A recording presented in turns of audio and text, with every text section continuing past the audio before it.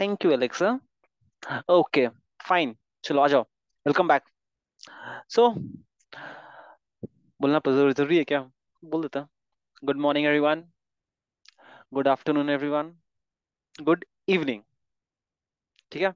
I don't know at what time you'll be watching the video, but just make sure you watch the video and get the necessary job done. As simple as that. Because once you come back, then it will be big, big pataka. You will not get time to do anything. So right now is the time you are relaxed, घर में बैठे हो आराम से शांति से daily दो दो videos देख के निपटा दो। Fine. Okay, let's start then. Okay, fine. Now see, first of all, my apologies.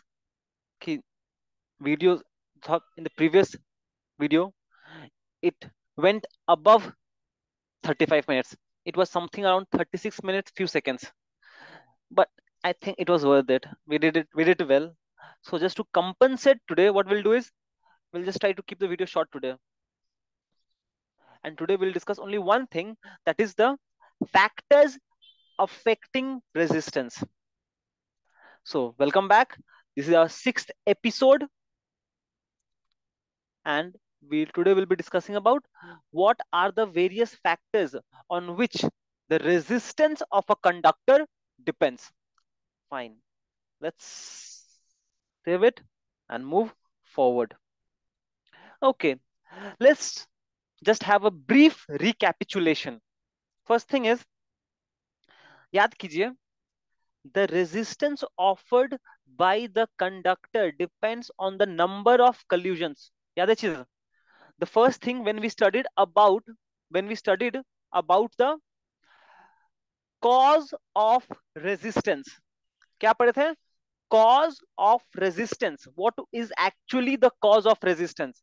In that case, we had seen that the basic cause of resistance is the collision, and the collision of free electrons with the fixed positive ions, as well as the collision of the free electrons with another free electrons, and this collision is responsible for the resistance. Fine. Fine. Now, so in this case we can say that more the collision, more, just a minute, give me a red pen. Number of collisions, more the number of collisions, more the number of collisions, more will be the resistance of the conductor. Yes or no? जितना ज्यादा collision होगा, resistance उतना ज्यादा हो जाएगा. Keep this thing in mind. क्या बोल रहे हैं? More the number of collisions, more will be the resistance. इधर समझ में आ गया? Number of collisions जितना ज्यादा होगा, resistance उतना ज्यादा होगा. ये बात दिमाग में समझा लो, चिपका लो. Fine. And at the same time also recall the definition of current. The definition of current was actually charge by time. Now charge is actually, when we talk about current, we talk about charge, but which charge is responsible? We're assuming it's the free electrons which constitute the electric current. जो free electrons है वो जब motion में आता है तो उसके वजह से मुझे current मिलता है. And if you recall the word quantization of charge, this will become Q by T, and this will become N into E by T. That means current is equals to N into E by T. So यहाँ से can we not say that the current is directly proportional to N, where N is the number of free electrons. More the number of free electrons, more the number of free electrons, more will be the current. And since current and resistance, they are inversely proportional, can I say resistance will be less? मतलब कि जितना ज्यादा free electrons होगा, resistance उतना ही कम होगा. More the number of free, less the number of free electrons, less will be the current, more will be the resistance. बात समझ में आया? And over here, this is from the first second point, and from here we can say अगर number of collisions ज्यादा है. अच्छा, let's keep it very simple. Let's keep it this very simple. We'll just say resistance is directly proportional to the number of collisions. More the number of collisions, more will be the resistance, and so on so forth. बस इतना समझ में आया कि नहीं आया? Is it fine? Fine, great. Let's move to the next slide. Now we are discussing about what are the various factors affecting the resistance. Fine. There are mainly four factors. We'll discuss them one by one. Now listen carefully. What we are saying over here is, first thing, it depends on the nature of the material of the conductor or the substance. ये जो substance है उसका nature क्या है, उसका intrinsic property क्या है, that is what we are talking about. Fine. Fine. Achha, I think I should just shut down the video. I forgot to do that. Okay, fine. Now it's better, much better. Chalo, fine. Okay. Now the idea is that, just listen carefully. See, जो अलग अलग substance होता है, the thing is that they will have different atomic configuration or electronic configuration. Different substance will have different electronic configuration. As a result of which, they will have different concentration of free electron. कोई substance में free electrons कम होगा, कोई सब ऐसा substance होगा जहां पे free electrons काफी ज्यादा होगा. And due to this difference in the concentration of free electron, I think I'll better see myself. Huh. Due to the difference in the concentration of free electrons, different substance will have different resistance. So what are we trying to say over here is, different substance have different concentration of free electrons. Number of free electrons alag alag alag alag hoga. As a result of which, the resistance of conductor depends on the nature of the material of the conductor. बात समझ में आया? अरे भैया, हर एक material का अलग अलग इलेक्ट्रॉनिक कन्फिगरेशन होगा. अलग अलग इलेक्ट्रॉनिक कन्फिगरेशन होने के वजह से कुछ सब्सटेंस में ज्यादा फ्री इलेक्ट्रॉन्स होगा, कुछ में कम होगा, कुछ में नहीं होगा. And depending on that fact, resistance will play role. Resistance will be different. If you look very carefully over here, in this case, we have a substance in which we have very less free electrons. कितना है? Almost एक ही है. Very less, very very less. So in that case, these kind of substance where the free electrons are almost absent, they are called insulators. Insulators, for example, wood, glass, rubber. But substances where we have large concentration of free electrons, we have large number of free electrons, such substances are called conductors. So what are conductors? Conductors are actually a substance which have large number of free electrons. If they have large number of free electrons, means current will be more, resistance will be less. चमका कि नहीं चमका? Example: silver, copper, aluminium. What are insulators? Insulators are substance with very less few electrons. Less few electrons, current will be less. That means resistance will be more. But for conductors, number of free electrons is very very high, so the current will be high. In other words, resistance will be less. बात समझ में आया? That's it. Okay, fine. Now here we have a small question which says, name the material used for making of connecting wires. See, the moment we talk about connecting wires, जब आप electrical circuit बना रहे हो and you're using connecting wires, what we would like is, for connecting wires, we would like resistance to be very less.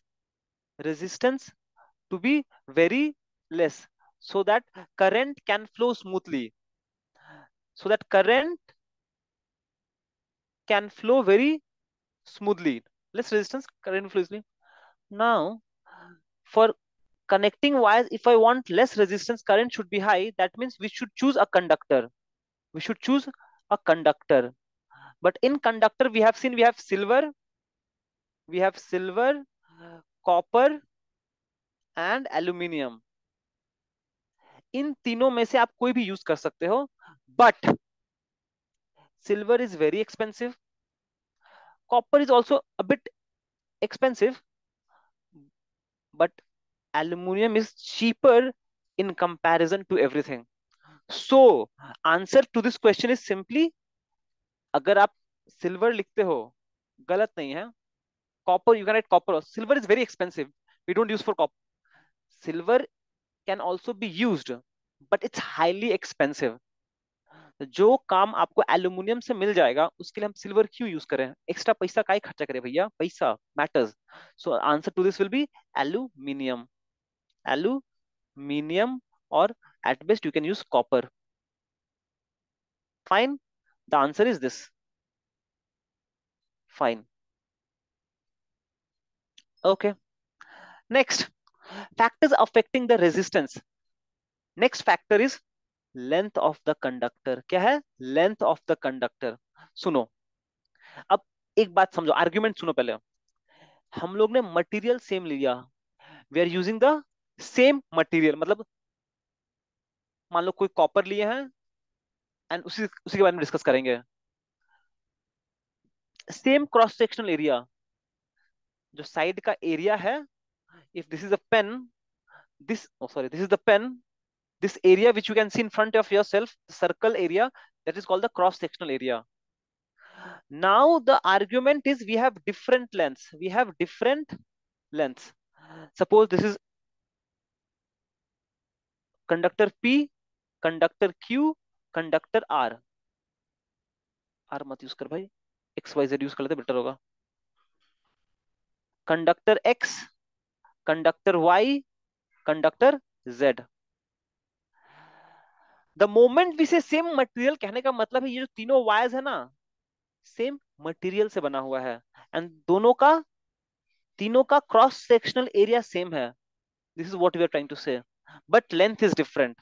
Fine, सो होगा क्या, logically सोचो कि अगर लेंथ इंक्रीज हो जाए, तो जब इलेक्ट्रॉन्स एक एंड से दूसरा एंड में जाएगा, तो नंबर ऑफ कल्यूजन का जो चांसेस है, कल्यूजन फ्रीक्वेंसी है, वो इंक्रीज हो जाएगा, number of कल्यूजन will increase, as a result of which resistance will increase. यही बात यहाँ पे बोले हैं, if the length increases as the electrons travel from one end to another end, number of collision will increase, as a result resistance increases। बात समझ में आया? That is, please remember, the resistance of a conductor is directly proportional to the length, resistance of the conductor is directly proportional to the length, more the resistance, more the length, more will be the resistance, less the length, less will be the resistance. And since resistance and length are directly proportional, तो अगर हम एक stray graph बनाते हैं resistance versus length, तो graph कैसा बनेगा? Graph will be a straight line, graph will be a straight line, because they are directly proportional, they are directly proportional। Fine, चलो, अच्छा, बढ़िया। अब यहाँ पे न्यूमेरिकल्स कैसा पूछता है वो समझ लो एक बार। मान लो आपको बोल रहा है कि आपके पास यहाँ पर एक ये कंडक्टर था जिसका लेंथ था L। अब यहाँ पे एक और कंडक्टर लिए हम जिसका लेंथ हो गया 2L, इसका रेजिस्टेंस था मान लीजिए 10 ओम, तो इसका रेजिस्टेंस कितना होगा ये बताइए। फाइन, सुनो, बहुत आसान है। Now I think I keep the tablet down and I switch it of. Now listen carefully, देखो, वी, सुनो बात, आर्गुमेंट सुनो कैसे होगा। We know resistance is directly proportional to length, ठीक है? दैट इज, यहाँ पे देखो, लेंथ कितना फैक्टर से इंक्रीज हुआ, length increases by factor 2। Length क्या हुआ, फैक्टर 2 से इंक्रीज कर गया, पहले L था अब 2L, कितना गुना बढ़ा, which implies, can I say, resistance will also increase by same factor 2। Resistance भी सेम फैक्टर से इंक्रीज हो जाएगा. दैट मीन्स कैन आई से final resistance will be 2 times the initial resistance. R stands for resistance. When I use the subscript F, इसका मतलब we are talking about final resistance. R stands for resistance. When I use the subscript I, मतलब initial resistance. This is called the initial resistance. ये बस हम अपना convenience के लिए introduce किए हैं. This is called the final resistance. Fine. ठीक है. सो इनिशियल रेजिस्टेंस कितना था? 10 ओम. तो 2 into 10, दिस विल बिकम 20 ओम. बात समझ में आया? फाइन ना? सो इन अदर वर्ड्स अगर ऐसे बोल देता आपको कि मान लीजिए, बस सुन लीजिए एक बार, length decreases 3 times. Length decreases bye a factor 3. Since length is directly proportional to resistance, so resistance will also decrease by factor 3. इसका मतलब जो फाइनल रेजिस्टेंस है वो हो जाएगा, डिक्रीज हुआ है. डिक्रीज मतलब कम हुआ है. कम मतलब डिवाइड करोगे 1/3 times द इनिशियल रेजिस्टेंस. बात समझ में आया? अब अगर आपको इनिशियल रेजिस्टेंस का वैल्यू दिया हुआ है इफ, तो ये आएगा. बात समझ में आया? फाइन. फाइन. चलो. Okay, let's move to next part. Question क्या बोला? Draw the graph of resistance versus length keeping the other factors constant. ये भी कोई क्वेश्चन है? ये लो, ये हो गया resistance versus length straight line. Why? Because resistance is directly proportional to L. Fine. Fine. Okay. अच्छा. हाँ. No, just I know you must be knowing it, but still, for my sake, I'm just saying that difference between outer surface area and cross sectional area. मतलब कि अगर आपके पास एक conductor है, इसको बोलते हैं, जो बाहरी का हिस्सा है इसको बोलते हैं आउटर सरफेस एरिया. पर अगर आप इसको फ्रंट व्यू से देखते हो, आपको एक सर्कल दिखता है. ये जो सर्कल है इसको कहा गया है क्रॉस सेक्शनल एरिया. ये जो सर्कल है, ये सर्कल का जो एरिया मीन्स, जब आप इसको साइड व्यू से देख रहे हो, क्या बोलेंगे, रुक जाओ भैया, वीडियो कैमरा दिख रहा है? हम दिख रहे हैं? हम नहीं दिख रहे, एक सेकंड रुक जाओ. हाँ फाइन, ऐसे दिख रहा है चीज. हाँ, कहाँ ला इसको? यहाँ पे ला दें? हाँ ठीक है, ये अच्छा, यहाँ पे लाना पड़ेगा. ठीक है, देखो, अगर ऐसे देख रहे हो तो ये क्या दिख रहा है आपको? सिलेंडर दिख रहा है. इसको बोलते हैं आउटर सरफेस एरिया. पर वही अगर आपको हम इसका साइड फ्रंट व्यू दिखाए, ऐसे दिखाएं, आपको क्या दिख रहा है? एक सर्कल दिख रहा है.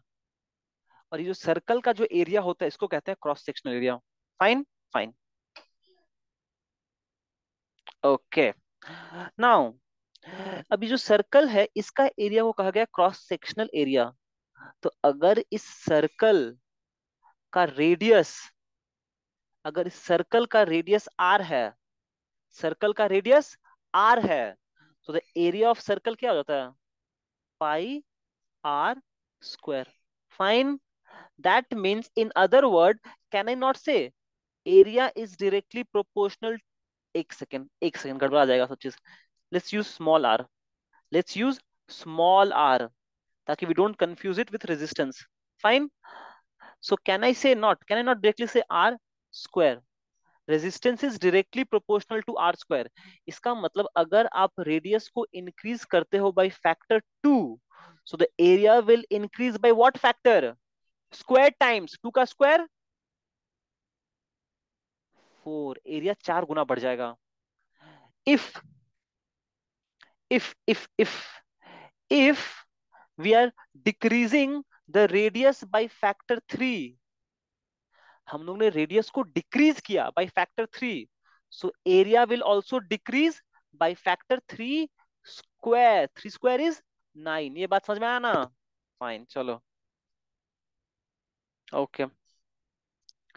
Now we talk about the third factor affecting the resistance, that is the cross sectional area of the conductor.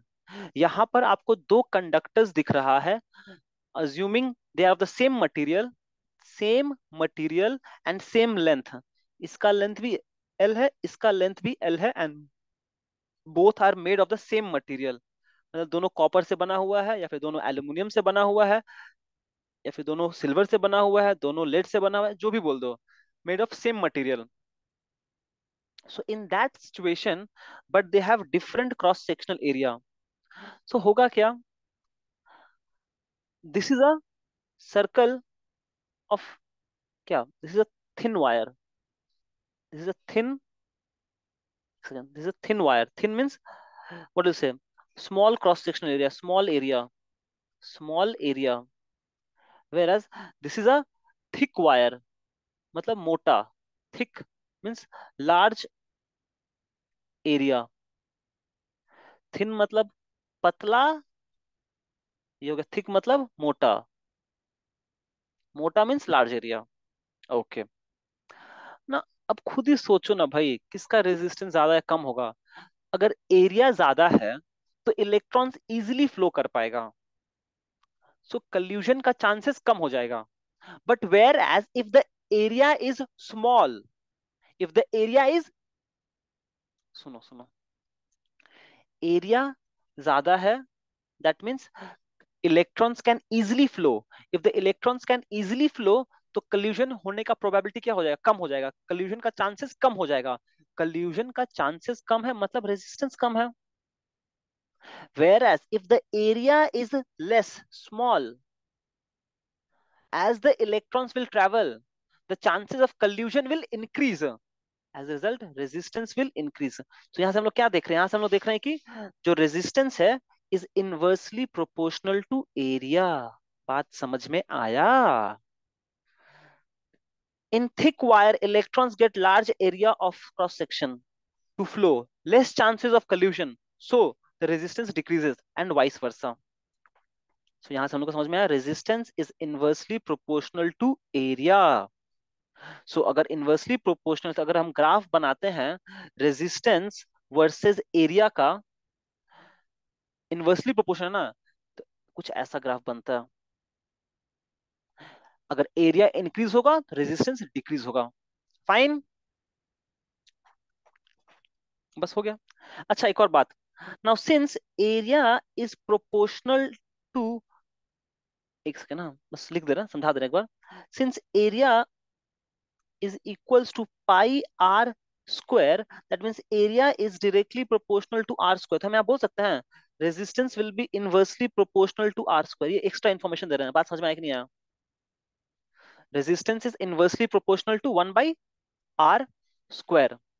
ठीक है, बस हो गया, और क्या चाहिए. Cross section area of the conductor, अरे सिंपल सा क्वेश्चन पूछेगा, मतलब मान लो if area decreases by factor 2, अगर एरिया डिक्रीज हुआ है तो रेजिस्टेंस क्या होगा. देखो, resistance is inversely proportional to area. सो अगर एरिया डिक्रीज हुआ है तो which implies resistance will increase by factor 2. That means the final resistance will be 2 times the initial resistance. ठीक है. If area increases by factor 3, since area and resistance are inversely proportional, so resistance क्या हो जाएगा, अगर area increase हुआ तो resistance decrease हो जाएगा बाय सेम फैक्टर, क्योंकि इन पावर 1 है यहां पर. So final resistance will be less, कितना लेस, 3 गुना कम होगा इनिशियल रेजिस्टेंस के. बाद समझ में आया. ठीक है. अब एक चीज सुनो, since this is inversely proportional to area, can I say it is inversely proportional to radius का square. r is the radius of the, तो यहां पे आप खुद सोचो, ध्यान से सुनना प्लीज, ध्यान से. If radius is increased by factor 2, so what will happen to resistance. ध्यान सुनना प्लीज. हमने रेडियस को इंक्रीज कर दिया, तो रेडियस इंक्रीज किया मतलब एरिया भी इंक्रीज हो जाएगा इसका square times, 4 Guna. Y, because area is directly proportional to radius का स्क्वायर. Fine, fine. सो अगर एरिया इंक्रीज हुआ है फैक्टर 4 से, सो resistance will decrease by factor 4. That means the final resistance is 1 by 4 times the initial resistance. बात समझ में आया. देखो, हम कुछ न्यूमेरिकल्स नहीं करा रहे हैं आपको, हम बस बता रहे हैं कि ऐसे काम होता है लाइफ में. Similarly, if resistance decreases by factor 3, so resistance, sorry, radius decreases by factor 3, resistance क्या होगा? देख लो, अगर रेडियस डिक्रीज हुआ है फैक्टर 3 से, so the area will also decrease by factor 3 का square, that means 9 times. Why? Because area is directly proportional to radius का square. अगर एरिया कम हुआ है तो रेडियस इंक्रीज होगा by factor, same factor 9. That means the final resistance is 9 times the initial resistance. ठीक है, और कुछ नहीं बोलेंगे, इसको समझो. ये समझने का चीज है, यहाँ न्यूमेरिकल्स बाद में करेंगे, पर समझने का ऐसे काम होता है लाइफ में. क्या बोल रहा है? Draw the graph of resistance versus cross sectional area for keeping other factors constant. अरे यार, area versus resistance inversely proportional है. Radius is inversely proportional to area, so graph will be rectangular hyperbola, कुछ ऐसा. बस हो गया.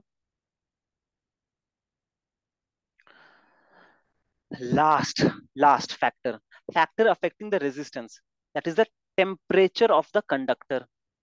Temperature of the conductor. क्या चीज? Temperature of the conductor. सुन लो, दिख रहा है हम? हाँ, दिख रहा है. टेम्परेचर ऑफ द कंडक्टर मतलब कि अगर आप कंडक्टर का टेम्परेचर बढ़ा रहे हो, इसका मतलब क्या हो रहा है? आपने कंडक्टर को हीट सप्लाई किया. हीट सप्लाई किया. जब आपने ज्यादा हीट सप्लाई किया, इन अदर वर्ड्स, आपने जो इलेक्ट्रॉन्स है उसको आपने एक्स्ट्रा हीट सप्लाई किया, मतलब उसको आपने काइनेटिक एनर्जी सप्लाई किया. जब काइनेटिक एनर्जी सप्लाई किया तो क्या हो गया? If the initially electron was vibrating like this, but as the temperature increases it will start vibrating like this. That means what happens? Once we supply heat energy to the conductor, the random motion of the electrons increases. If the random motion increases, chances of collision increases. टकराने का collision बढ़ जाएगा. So as a result, resistance increases. Fine, fine. I'll drop it off. Come over here. So what we are trying to say is, with increase in resistance, the random motion of the electron increases. So the number of collisions increases. अरे यार, फिर से cancel. क्या यार, इतना time समय बीत जाता है. Increases and hence the resistance also increases. Vice versa. ठीक है? That means resistance is directly proportional to temperature. If you increase the temperature, resistance will also increase. बस.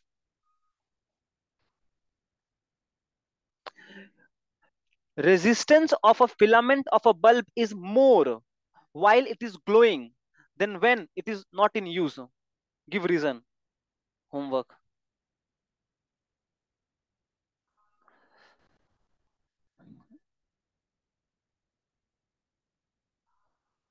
ये बल्ब है, ये बल्ब है, ये ग्लो कर रहा है. जब ये ग्लो कर रहा है तो बोला जा रहा है कि इसका जो रेजिस्टेंस है और इसका रेजिस्टेंस है, इसका रेजिस्टेंस मतलब 10 ओम है, इसका रेजिस्टेंस 20 ओम है. वाई? अरे भैया, जब ग्लो कर रहा है तो उसके अंदर हीट प्रोड्यूस हुआ है, हीट प्रोड्यूस हुआ है तो टेम्परेचर बढ़ गया है. बस, खत्म कहानी. इतना क्या सोचना है? सोच के जवाब दो अच्छे से. इसको भी होमवर्क. ज्यादा कुछ नहीं है. बस ये याद रखना है कि resistance increases with increase in temperature और resistance decreases with decrease in temperature. Fine, ठीक है. ओके, इस क्वेश्चन को फिर से एक बार ट्राई करना. ये पहले, अब तुम जवाब दे पाओगे.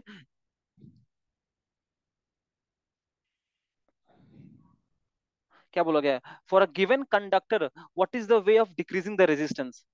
आपको एक कंडक्टर दिया है. फॉर अ गिवन कंडक्टर, आपको एक कंडक्टर दे दिया. How will you decrease the resistance? मतलब कि आपको बोल दिया, लो भाई ये लो कंडक्टर लो, जिसका लेंथ दे दिया है आपको. लेंथ फिक्स्ड है, एरिया फिक्स्ड है, मटेरियल फिक्स्ड है. Length is fixed, area is fixed and the material is also fixed. सब कुछ फिक्स कर दिया है. फिर क्वेश्चन पूछा है how will you how will you decrease the resistance? कैसे डिक्रीज करोगे बोलो? आप लेंथ को कुछ नहीं कर सकते, एरिया को कुछ नहीं कर सकते, और मटेरियल तो कुछ नहीं कर सकते, तो क्या करोगे? अरे भैया बचा क्या, बचा क्या option? Temperature. So what will do? We will decrease the temperature. Why? Because if we decrease the temperature, resistance will also decrease. अगर आप टेम्परेचर डिक्रीज कर दोगे इस कंडक्टर का, तो रेजिस्टेंस विल ऑटोमेटिकली डिक्रीज. ठीक है? इसका मतलब अगर हम टेम्परेचर कम करते जाएं और कम करते जाएं और कम करते जाएं और कम करते जाएं, तो एक ऐसा समय आएगा जब रेजिस्टेंस ऑलमोस्ट जीरो हो जाएगा. बात समझ में आया क्या बोल रहे हैं? सुन लो, बात सुन लो. अगर आपके पास एक कंडक्टर है और उसका टेम्परेचर डिक्रीज करते हो, तो डिक्रीज करेंगे तो रेजिस्टेंस डिक्रीज होगा. अगर हम टेम्परेचर बहुत बहुत बहुत बहुत बहुत बहुत बहुत बहुत कम कर दें, तो रेजिस्टेंस भी बहुत बहुत बहुत बहुत कम हो जाएगा. और ऐसा conductor which offers almost zero resistance at very low temperature at very low temperature is called superconductor. Super समझ में आया? यहाँ पे सुन लो. A conductor is a substance of zero resistance or infinite conductance at very low temperature. याद है ना? Conductance is reciprocal of resistance. अगर resistance almost zero है तो conductivity infinite हो जाएगा. तो बोलते हैं ना, आपको ये एग्जांपल्स याद रखने का जरूरत नहीं है. अगर करना ही है तो कोई एक एग्जांपल याद रख लेना बस, और कुछ नहीं. At very low temperature, superconductors are not in common use. Not in common use. Why? It is very difficult to achieve such a low temperature. Fine. Okay. Done. A substance has nearly zero resistance at a temperature of 1 Kelvin. What is such a substance called? नाम बताना है बस. क्या बोलते हैं उसको? Super conductor. बस नाम बताना है आपको. ये क्वेश्चन आया था आपका आईसीएसई में. बस नाम बताना है. Super conductors are substances which shows zero resistance at very low temperature of 1 Kelvin. Fine. Fine. हटाओ इसको. ये क्वेश्चन है, आप लोग बस रीड कर लेना एक बार, समझ जाओगे. और ये क्वेश्चन है होमवर्क. ये आया था आपका क्वेश्चन 2017 में, और ऐसा क्वेश्चन बहुत बार आया है. देख लेना एक बार आप लोग बस. सब पढ़ा दिए हैं. फिर से ज्यादा टाइम लग गया. I am so sorry. Have a nice day. Thank you so much. और बकवास नहीं करेंगे हम.